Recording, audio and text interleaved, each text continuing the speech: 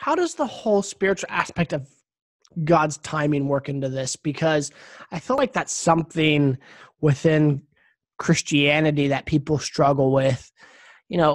I know at different points in times I have as well, where I feel that God has asked me to do something or given me an idea for what he wants me to do in the future, and I've taken action right away, only to find out it wasn't the right time to do it.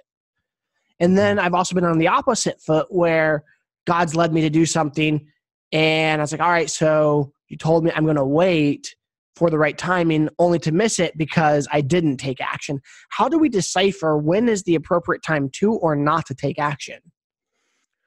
Well, unfortunately, none of us have a global clock that lets us see eternity and present existence. So it's hard for us to predict the moment when we need to take action. But my answer is simple. The moment to take the action is when the opportunity presents itself. You can't create out of nothing an opportunity that God has spoken to you about that's going to happen in your future. So when God called me to Latin America, there were many components to that I wanted to have immediately. But I've been 20 years getting to where we are today because I was willing to take one step at a time. So although there are desires still in my heart that are not fulfilled, I'm going to press toward those on a daily basis, trying to find the opportunities that are available to me. So knowing the time when God's ready to do something is, I'm going to just be honest with you, is about half guesswork. I don't want to spiritualize it and make myself sound like some kind of spiritual guru. About half the time I'm guessing. Okay. Right. I hope this is the right step. I'm going to take it. And if the door opens wider, I'm going. If it closes, I'm stopping. That it reminds me of a story, because you're absolutely so true. There is not just a spiritual answer, and half of it is guesswork. My wife and I moved to Phoenix, Arizona. This was back in 2012 because we wanted to be pastors, or I wanted to be a pastor. And we've attended many churches to non-denominational to try to come on staff over time and through relationship and connection, because that's pretty much the only way in a non-denominational church to become on staff, unless if you start your own. And so we actually went out to Phoenix to help plant a church. We put our house up for sale. It didn't sell.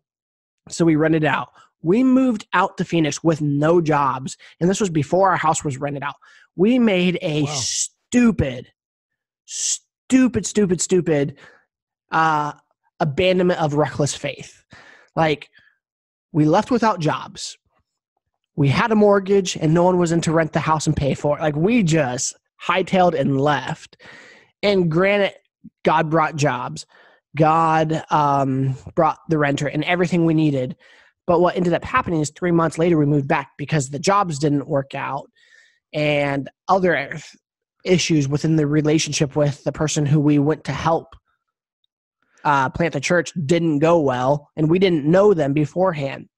And I get back and I'm like, I missed God. And I probably did on moving out there.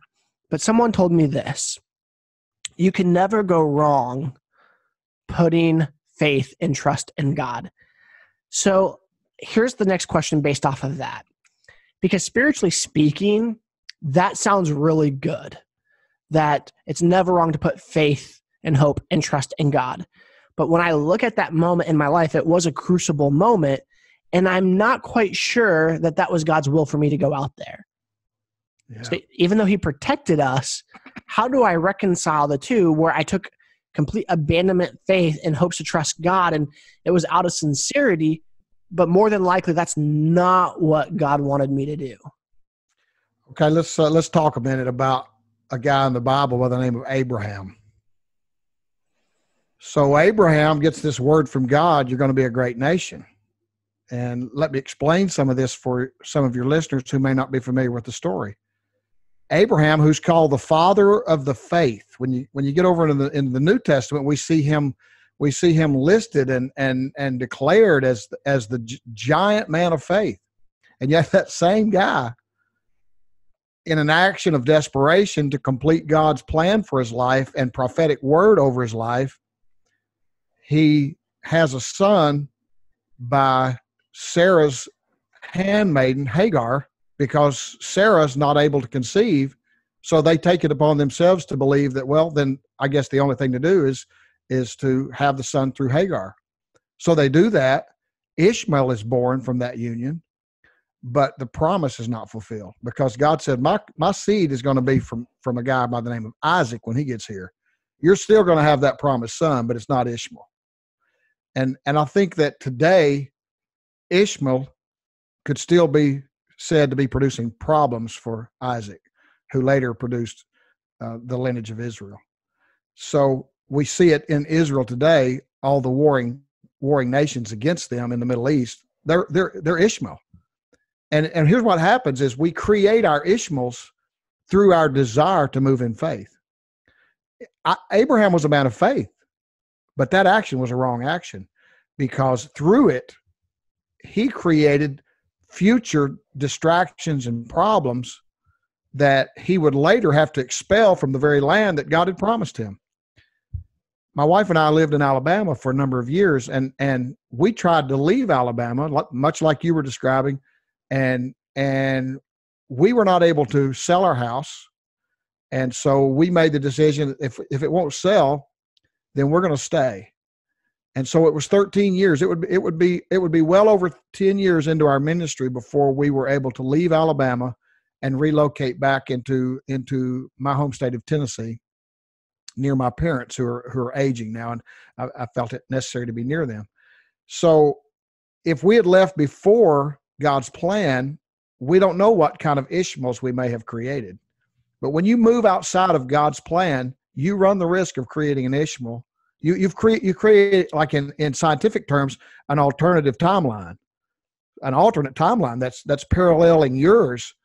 And if you move outside of God's plan for your life, and even if you call it faith, Abraham did, he called it faith, and yet he was creating a problem for his future. I think it's safe to say that when God wants something to happen, he's big enough to make it happen. He's big enough to open the doors for you to go through. And that's not to say that there's not times that we have to try some doors and see if they're locked. We certainly do. Absolutely try the doors and see if they're locked.